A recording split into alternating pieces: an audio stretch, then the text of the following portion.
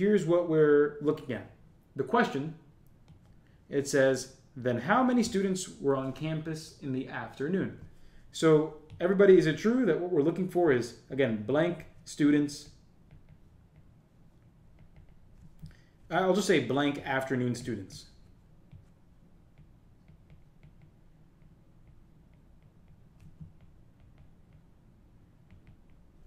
Are we good, everybody? Again, that's all we're looking for, the number of afternoon students on campus. Again, even if you have no idea how to get this done, we still should be able to identify the question. Is that the question? We're looking for the number of students in the afternoon. Yes or no?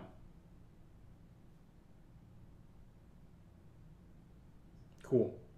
Next up, let's see what information we have. Let's see if we can map it out. Let's see how this fits in. So over here, before noon, 517 students were on campus. If 47% of all students were on campus in the morning and 93% in the afternoon, then how many students were on campus in the afternoon? So it looks like we have some connected information. Again, we're looking for the students in the afternoon, and I noticed over here, 93% of all students were there in the afternoon. So cool. Everybody, is it fair to say that the number of afternoon students is connected to the percent 93%? Are those connected? Yeah, they're connected. Again, being able to set up proportions really relies on your ability to see those comparisons happening in real time. Oh, guess what? If you wanted to join all of our classes for a full week for free, then I highly recommend you join our full program trial. No credit card required, and it's easy to join. All you have to do is text TRIAL to 833-3210182 or check the link in the description of this video to get started. Super easy, and I hope you raise your score and show you the right way. Let's go. Next up, notice how we're given over here. 517 students were on campus before noon or in the morning. And we see that it says 47% of all students were on campus in the morning. So everyone, is it fair to you that we express it like this? 517 morning students, and that corresponds with 47%. Is that fair to write in that way? And again, if you have any questions at all, yeah, feel free to ask those questions. Ruby, you get the setup right? Good. Good. So who here believes that they got the setup right? Just looking at it like this, like now. Who feels like they got the setup correct?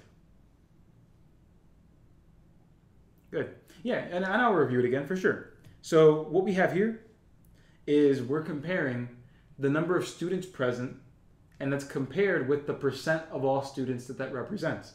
So here in green, we're told, hey, there's 517 students in the morning, and that represents 47% of the population. They're basically saying 517 students, that's 47% of the population. We're trying to figure out how many students corresponds with 93% of the population, and this red, again, represents afternoon. Green represents the morning, red represents the afternoon, but it's the same comparison though. The number of students and the percent of the population. Number of students, percent of the population. Does that make a little more sense there? Again, the comparison is the number of students compared to the percent. Cool. Cool. So let's go ahead, use a variable, and let's tackle the solution. Let's see what we got. All right, so we have x over 93. So x students over 93% is equivalent to, over here, 517 students over 47%. All right, now that we're looking at this, I mean, do you feel like you see a very, quote, easy way here? Is this something that looks potentially doable for y'all? Is there a comparison that you can make? Is there something you can do to simplify? Did anybody here see any possibility for that? Tammy says you can simplify 517 divided by 47. Bruce, 517 and 47. Okay. So here's the thing, my party people. I'm going to show you the straight up way because look at that. Only, what is that, 3 people? Only 3 students here saw that there was a simplification that you could make. And out of 103 people, that still leaves a lot of folks, almost 98% of the students here, that still leaves that didn't quite see the simplification that you can make. So let's pretend that none of us saw it. We're going to cross, multiply, and divide like normal. And I'm going to show you how to work through this even if the numbers are big. Just work through it by trusting your gut. So x multiplied by 47, that's going to be 47x. And now we have to go ahead and multiply 517 by 93. That's not going to be a big deal. As long as we handle this the right way, we're fine. So 517 multiplied by 93. 7 multiplied by 3 is 21. 1 multiplied by 3 is 3. Carry the 2, that's 5. Then, up next we have 5 multiplied by 3, and that'll give us 15. Now we'll go to the next digit. We'll go ahead and start working on this 9 over here. So we'll place a 0 right over here, and we'll work with it. 9 multiplied by 7, that gives us 63. Then we have 1 multiplied by 9, that's 9. Carry the 6, that gives us 15. Then we have 5 multiplied by 9, giving us 45. Carry the 1 is 46. And again, work with your math confidently. We didn't see the simplification that we could make, so let's work with the numbers we have. Next up, add them together. We have 1, 8, 10, carry that. That becomes 8, and that's 4. So 47x equals 48,081. So my party people, does that look like a lot of fun to you? Right, doesn't look like all the fun in the world, but you need to be able to handle your business. You have to be able to handle your business because all this is multiplication, as we just saw, and now it's division. We know how to long multiply, we know how to long divide. It's up to you to get more effective at it and be able to do it quicker. So next, the last step we'll take is to divide both sides by 47. And let's see what we have. So here we go. I'll go ahead and perform long division right over here.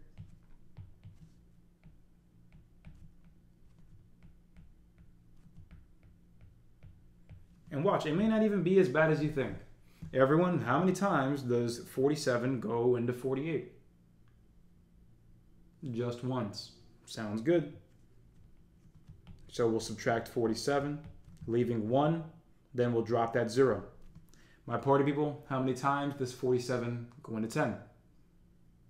None. 0 times. So we'll mark a 0 right there. And then we'll drop the 8 again. Right there. Everyone, how many times does 47 go into 108? Twice. Sounds good. We'll place a 2 right there. And we will go ahead and subtract. 47 times 2 is what, everybody? If you need to write it down on the side, go ahead. But 47 times 2 is 94. But I'll just go ahead and show it to you right here. 7 times 2, that's 14. 4 times 2, that'll be 8. And then carry the 1 is 9. So we have 94 being subtracted, leaving us with 14. All right, and from there, we're going to drop that 1. Everyone, how many times does 47 go into 141? Or what number would you like to guess? Yeah, 3 would work. And if you're thinking about, hey, look, 47, pretty close to 50. 141, kind of close to 150. So it looks to be about 3. And you can test it out for yourself on the side. You can test it out and say 47 times 3. That's 21. Then 4 times 3 is 12. Carry the 2. That's 14. So once you have that, okay, cool, that's a perfect 3. We subtract that, and we're done.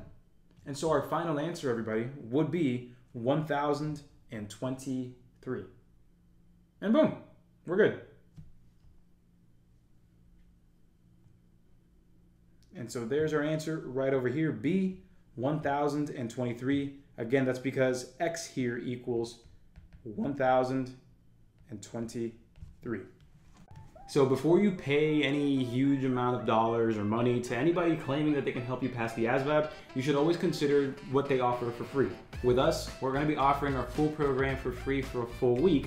All you got to do is do that right there or scan that QR code and you'll get access to all of our classes, practice problems, courses, everything for a full week so you know exactly how it works and you have the exact confidence that you need to raise your score. Get started now. I'll see you in there.